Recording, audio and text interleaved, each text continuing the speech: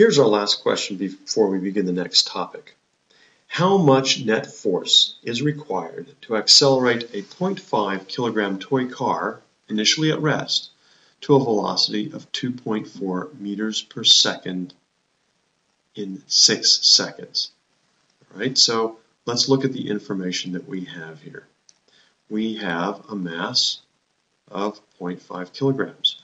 We also know that this toy car was at rest to begin with. We call that VI. And it ends up at 2.4 meters per second, VF, and a time of 6 seconds. So we've got mass,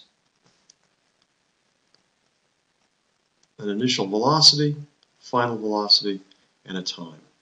So what we're after here is finding out the net force.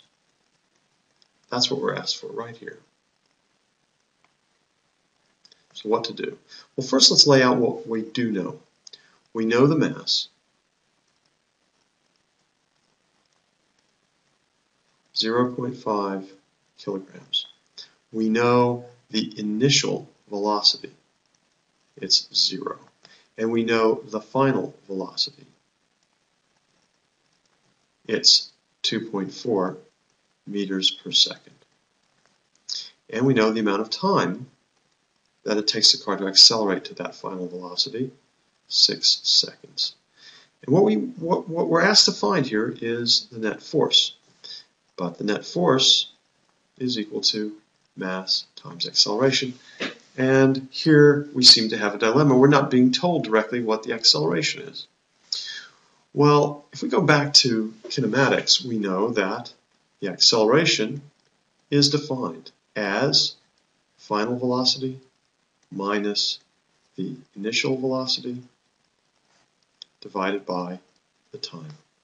So if we like, we can make these substitutions here and find the value of A, and VF, again, 2.4 meters per second.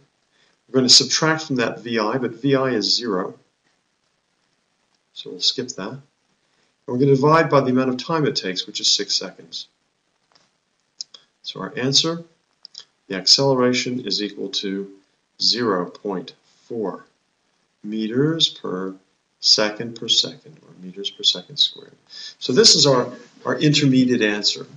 Now we can plug this back in to the net force.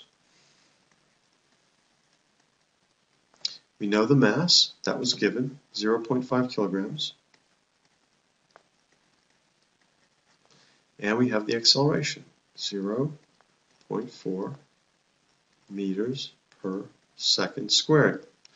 Multiplying these through, we get that the net force is equal to 0.2, and it's kilogram meters per second squared, and that, as we know, is newtons.